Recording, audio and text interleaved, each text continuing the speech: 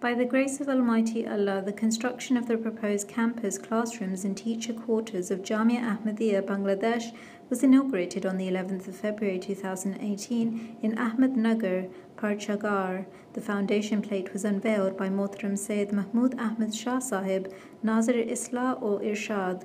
Also present at this event were National Amir Sahib, Muballigh in Charge Sahib, foreign guests as well as guests from the centre and local members. The proposed 6-storied building will contain all state-of-the-art facilities. The engineer informed that initially construction up to the 2nd story of the building will be completed by this December, inshallah. The subcontractor felt honoured working in this Jamia project. All those present expressed their hopes that all Bengali-speaking Muballigh who will attain their education from this building will be successful in spreading the true message of Islam Ahmadiyya throughout the world. Henna South, MTA News.